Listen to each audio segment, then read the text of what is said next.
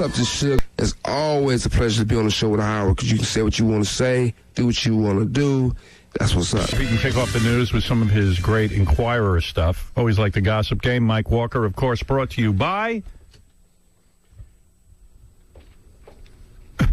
MicroTouch, America's #1 micro grooming tool, which I'm going to get because I have some nasty hairs I got to get rid of. I thought it was nasty. Hey, Mike. Yeah, hi, Howard. I think I have one of those. Is that little sort of long thing has little teeth coming out, and you turn it on and cut your hair? The long thing with teeth coming out? Yes. That cuts your hair? That cuts your hair. I don't know. A fountain pen. Yeah, it's kind of that thing. Yeah. Yeah. You groom down there?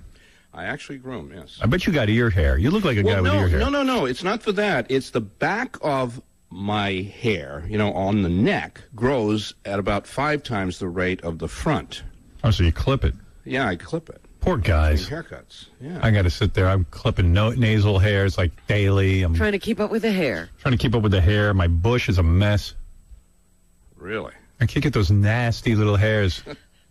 I don't want to. I don't know. See, I would tell you a funny story, but I think it's too graphic. I thought it was nasty. You just bleep me. Yeah, we'll never hear the story. So I might as well just skip the story and get home quicker. Sure. Well. Anyway, what's doing? Well, what's doing? Of four course, stories.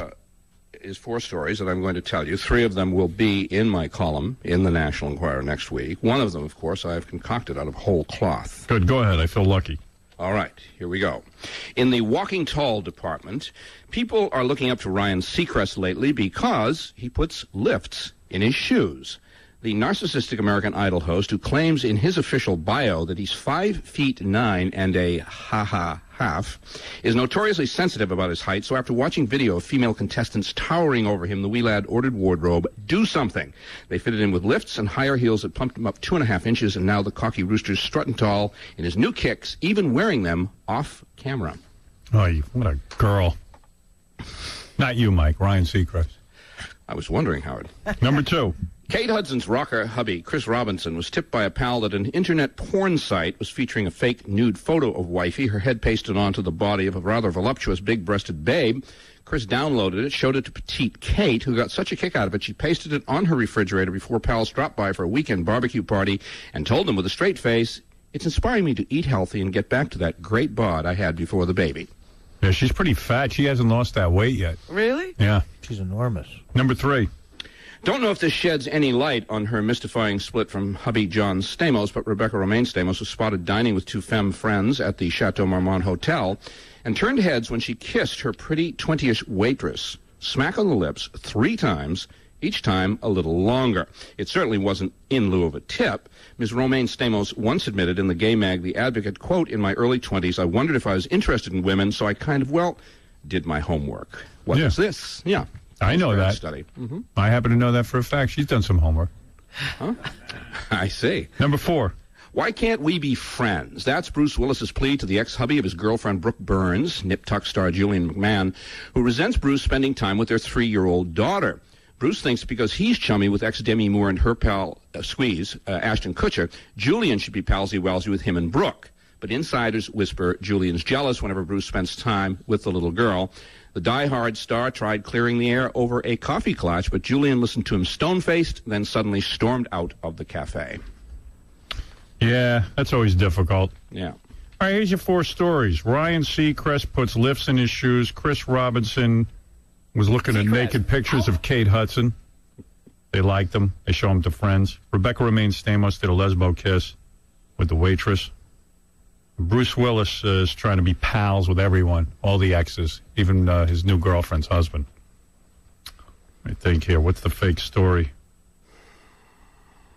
I think Chris Robinson and Kate Hudson. I don't think he's going around. No, they're not taking the naked. Those 2 would be all upset. They're fake pictures.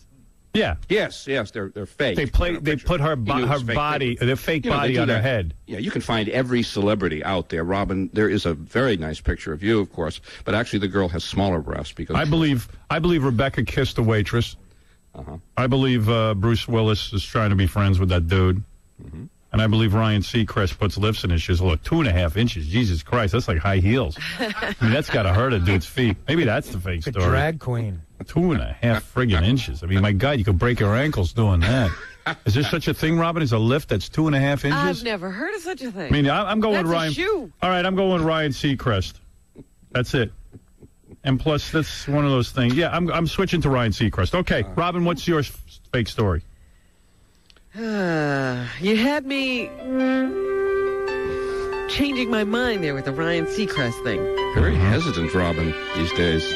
But I'm going with my first choice, which was Rebecca Romaine Stamos. You don't think so? This is hard. I do. All right, I'm going with you and Ryan Seacrest. All right. You never go with me. All right, let's going go with to you today. Let's go to Artie.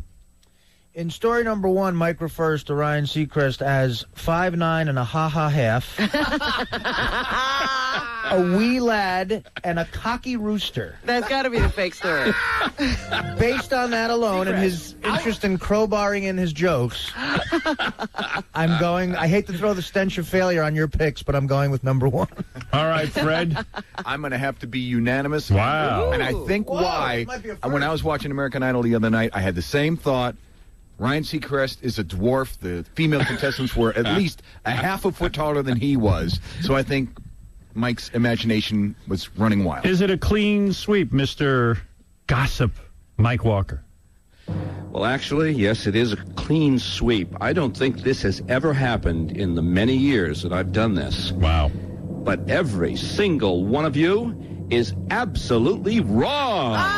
Oh! Damn. Whoa. Ow. Ow, ow. Ow. Ow. Hey, this is kind of like that game Is Ryan Lion. Well, what is the fake story?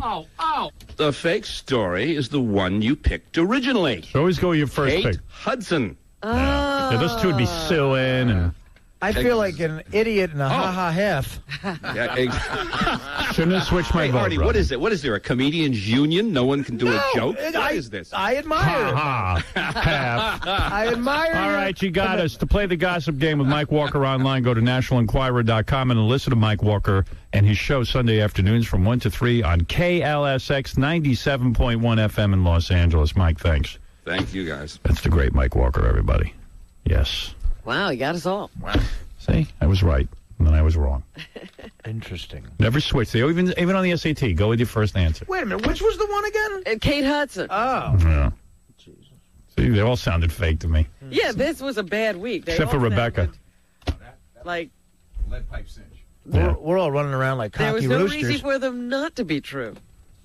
Seacrest, out? Seacrest, out. All right. Take a break. We'll do the news, or can I start the news now? Break. Break. Be back right after this. What does the Howard Stern Show mean to you? Hi, this is Robin Quivers, and what the Howard Stern Show means to me is thumbing your nose at convention and getting to keep my big house. The Howard Stern Show. It means so much to so many.